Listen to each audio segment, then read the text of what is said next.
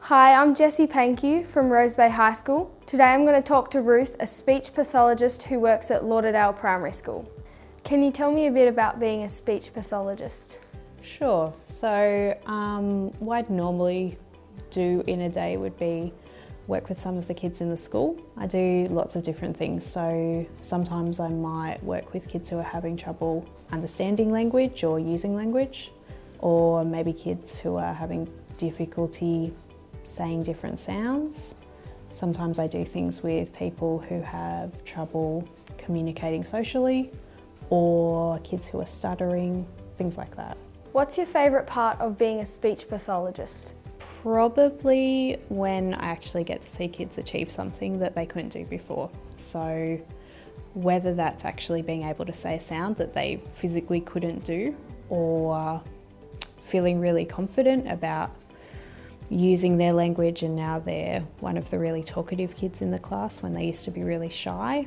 Or sometimes if we've been working on social skills, just seeing somebody who's actually racing around in the playground and they've got friends and they didn't used to. I think that would be my favourite bit, just seeing kids achieving and happy. What are some things people don't realise about speech pathology? Or one of the really new areas that's opening up is with mental health and working with people in the justice system. So a lot of people who have ended up there have really high speech pathology needs, and that's a new area that's starting to be met. So I think people just don't realise the range of areas we work in and the different things that we do. I think speech pathology is sometimes a bit misleading because we do a lot more than that. What experience and education do you have?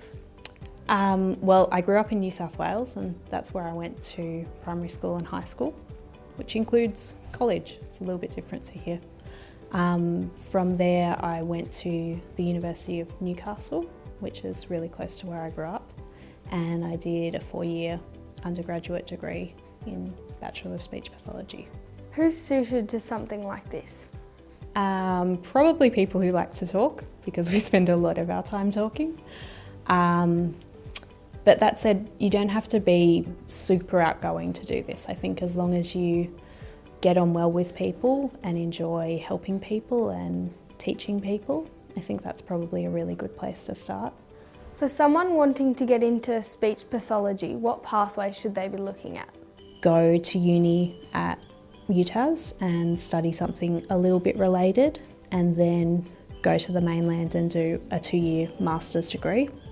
Or you could look at moving to the mainland for a 4-year undergraduate, which is what I did.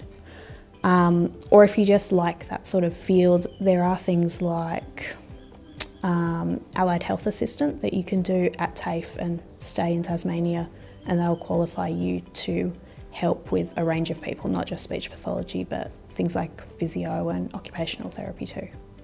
Thanks, Ruth. It's been really great talking to you and learning more about speech pathology. Hopefully this gives students a better idea of what pathways to take.